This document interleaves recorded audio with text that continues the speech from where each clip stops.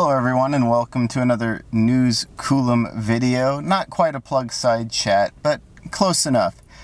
So by now I think most people have heard about the GMC Hummer EV. It's been officially unveiled. And you know, I didn't want to really talk about that. I think some journalists are probably going to be issuing an apology soon because they didn't realize that GM uses sort of an IVR process where there's like an integration and validation prototype. That's their pre-production prototype, but before they even get to that, they do a bunch of testing.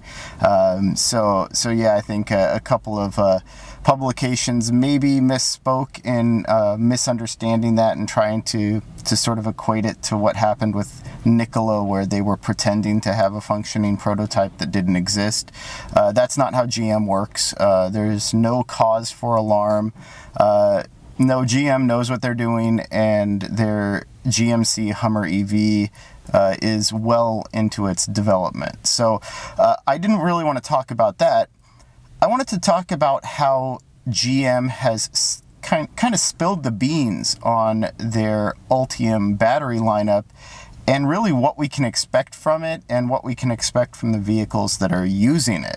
And one of the things that bothered me about GM's EV Day is there were a number of questions that weren't really asked about the Ultium battery line, and I think that's unfortunate, but we're starting to see some of those gaps and omissions start to be answered. And you know, I never published this video, but it was my initial reaction to the GM EV Day presentation, and one of the things that I wanted to know is how GM was linking all of these disparate Ultium modules. But I think it even goes deeper than that, and nobody really probed GM, because one of the things that they showcase is what they call their Ultium batteries. And what it's going to allow GM to do is put modules into the packs that don't even necessarily have to have the same battery chemistry, because each module has a built-in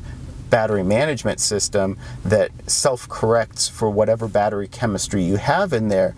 And they're stringing these together in 6, 12, 24 module packs.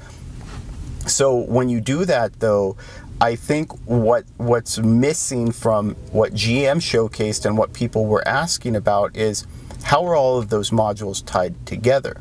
Because rumor mill, right, there's a possibility that GM might be looking into 1200 or even 1600 volt architecture. Now, that's not necessarily supported with what's currently deployed, but if they have the proper switching and proper control within these Ultium battery packs, you're not just looking at a 30% increase in charging speed. You could be looking at a 50% or a 75% increase in charging speed.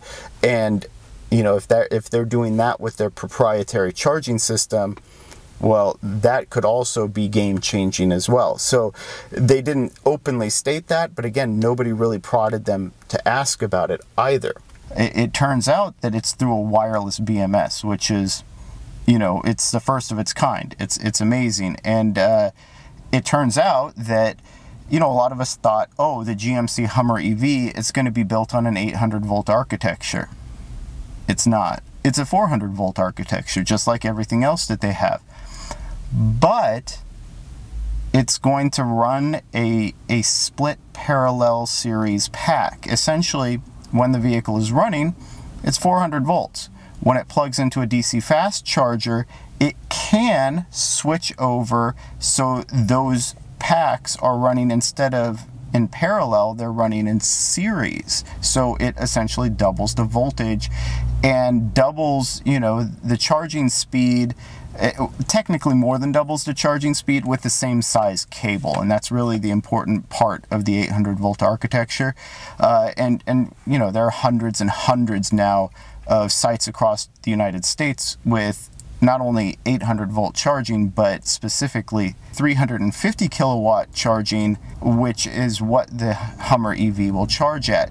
And this is why I said they sort of spilled the beans here a bit, because I keep seeing all of these Easter eggs that GM is dropping, whether it be the Lyriq, right? The Cadillac Lyriq has a top speed of 150 miles an hour. They sort of hinted at that in their display. You know, all it takes is someone to look at it, do the math, and they'd figure that out. And even then, during the Lyriq, the Cadillac Lyriq unveiling, they were sort of coy about some of the numbers. Now, they admitted that the Lyriq would have a 100 kilowatt hour battery pack, but then they said it's going to have a 300-mile range. And people are like, oh, that's pathetic. 300-mile range, 100 kilowatt hour battery pack, that's just not competitive with today's EVs. And I would agree. And everybody thought that because it's a 100 kilowatt hour battery pack, it's going to cost close to $100,000. And then GM drops a bombshell afterward that no, it's going to start at $60,000. So what does that mean? Well, there are really two major ways you can cut the price in an EV, and that's either to reduce the battery size or reduce the powertrain if you're using multiple motors. Well, you know, look at the Tesla Model 3 as an example. To get their price point down to around $40,000, what Tesla did was they reduced the battery size by about 30% and removed one of the motors. Okay, so you can kind of see how those are the two major ways you could get the price down. So how do you get the price down of a 100 kilowatt hour SUV with all-wheel drive? Well, you remove one of the drive motors and you remove a portion of the battery, and you can get the price down to maybe $60,000. And let's be clear here, I think the Lyriq might top out at $100,000. That's decked out everything. I'm willing to bet you could get a 100 kilowatt hour variant of it for probably 80.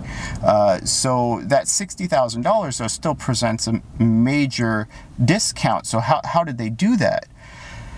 I think what GM did was they showed the baseline for the Lyriq, and we already know, they've already been clear about this, the Ultium line, it's going to come in these sort of bilateral packs with a module on either side. It's going to start with as few as 6 modules, all the way up to 24 modules like the Hummer EV has. So if it's a 200 kilowatt hour pack in the Hummer EV, that means it's 8.34 kilowatt hours per module, right? So you have the 6 module pack is just under 50 kilowatt hours, and then you have the 100 kilowatt hour pack, which would be 12 modules. But nothing says that GM has to use 12 modules, the entire base pack for that Lyriq. They could have used 10, and that makes a lot more sense. An 83.4 kilowatt hour pack for a vehicle the size of the Lyriq to go about 300 miles, it's roughly 3.6 miles per kilowatt hour. That all adds up. That all makes sense. And the designer, when they were prodded about the charging speed for the Lyriq, they kind of said, oh, at least 150 kilowatts. And that's telling, because here's what the numbers tell us for the GMC Hummer EV, is that with a 200 kilowatt hour pack, it's going to charge at a peak rate of 350. Well, if you cut that in half, you get the 100 kilowatt hour pack for the Lyriq. But half of 350 is not 150, it's 175. Drop that down to an 83.4 kilowatt hour battery pack, that's exactly 150 kilowatts of charging speed. So what this means is the top-end Cadillac Lyriq is more than likely going to be charging at about 175 kilowatts, whereas the entry-level Cadillac Lyriq is going to be charging at about 150 kilowatts, and then of course the Hummer EV is going to be charging at 350 kilowatts. So that's sort of what we can expect from here. Who knows, GM might also be a little bit conservative. Maybe it's not 1.75 C rate, maybe it's a 1.8 C rate, meaning it could be a little bit more than 350 kilowatts for the Hummer EV, or a little bit more than 150 kilowatts for the base Lyriq. But I think what's even more important about this is the Ultium battery comes with, like I said, those configurations where it could be 6 modules, it can be 8 modules, it can be 10 modules, it can be 12 modules, or it can be up to 24 modules if they double stack it. And that double stack is probably only going to happen for their vehicles like the Hummer EV, which is sort of the bigger, it's the heftier BT1 chassis that's also going to be used for like the Escalade and other vehicles like that. So those are the ones that are going to get that double stack, but you can expect up to 100 kilowatt hours for basically everything else, mid-size SUVs. But like I said, it's that half-size pack that has me intrigued, because again, that's 50 kilowatt hours, so it really needs to go into an efficient vehicle. But using that same 1.75 C rate that we sort of established from the Hummer EV, that means that you're going to be charging it close to 90 kilowatts, which 90 kilowatts in this day and age, it's good, but it's not impressive unless it's paired with a very efficient platform. I know GM was talking about for a while the Buick Electra. Now, just go with me here for a minute, but imagine if the Buick Electra is some sort of a spiritual successor to, say, the GM Impact, better known as the EV1. Now, it doesn't necessarily have to be a 2-door coupe, but it could be a small, hyper-efficient EV. You know, we haven't seen someone really push for a better efficiency than a 5 to 6 mile per kilowatt hour efficiency, other than the Lightyear 1, which is still a concept. But if you were to put a 50 kilowatt hour pack in one of these hyper efficient vehicle platforms, something like the first generation Honda Insight, something that even at freeway speeds is going to see 5 to 6 miles per kilowatt hour, now all of a sudden you're approaching that 300-mile mark that GM had mentioned. And if you pair that 90 kilowatt charging rate, you're looking at somewhere around a 500 mile per hour, as they like to say, charging rate, or you're back to almost 100 miles every 10 minutes of charging. So I don't know that that's where GM is going, but I just think it would be a very cool idea if they considered that. Some hyper efficient, it could be a 2+2, could be a coupe, but I think the Buick Electra is a perfect name for it. Use the Ultium platform, you know, give it a 225 horsepower electric motor, and yeah, and you end up with something that's a really intriguing platform. There are a lot of people that, you know, okay, cool, Hummer EV, big, bad, you know, it's gonna go off-road, it's gonna, you know, crab walk and extract itself, but a lot of us just want a basic, efficient car that can also travel long distances, you know, quickly and effectively. So I think that's something that's worth considering, because, like I said, this Ultium lineup that GM has, it's really impressive across the board. Like I said, they're reducing the wiring, reducing the weight, and that's the other thing too. These nickel, manganese, cobalt, aluminum cathode cells that GM is making with this first run of Ultium packs, you know, their stepping off point, right? Their floor is about 300 watt hours per kilogram, and with all of the excess weight, all of the excess wiring that they've been able to remove from the pack itself, you're looking at 80–90% of a pack mass being active content.